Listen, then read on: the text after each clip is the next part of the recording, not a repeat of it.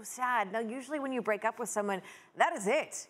And if you're breaking up in adulthood, it could mean having to find a new place to live. Like, you're not going to want to stick around and move into the guest room and then potentially have like those awkward moments where maybe you run into each other when it's time to brush your teeth. Was it a bad breakup? Are there any other kinds?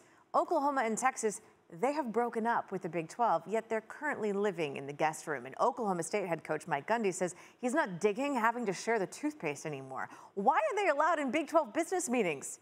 Gundy says it's interesting, that is a quote, and they're likely taking notes to help them once they get to the SEC. For more, here's Heather Dinich. Here at AT&T Stadium in Arlington, Texas, incoming Big 12 Commissioner Brett Yormark spoke publicly to reporters for the first time, and he addressed the elephant in the room, which is the ongoing conversations about further conference realignment. Here's what Yormark had to say. We're exploring all options, and we're open for business. And optionality is good, and we're vetting through all of them. I think it's fair to say I've received a lot of phone calls, a lot of interest. People understand the direction of the Big 12, and we're exploring those levels of interest. Nothing is imminent, but we're working hard to make sure that we position the Big 12 in the best possible way on a go-forward basis.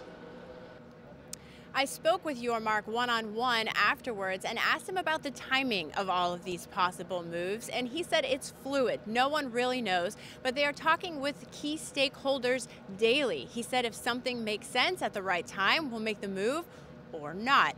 One source in the Pac-12 told me one reason for all of the holdups in these conversations is that nobody is able to tell them what the bottom line is as far as how much money each school will make in the Big 12 or in the Pac-12. That's because these TV deals aren't done yet for either conference. Until they know that number, it's going to be difficult for anyone to make a decision of such magnitude.